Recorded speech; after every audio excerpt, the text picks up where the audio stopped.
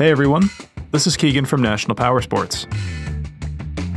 Today we're going to take a look at this 2016 Harley-Davidson Dyna lowrider with 3,579 miles.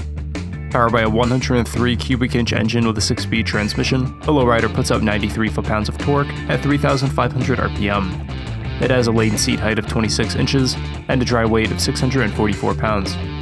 This bike has been upgraded with T-bar handlebars, an open-air intake, and a 2-to-1 exhaust.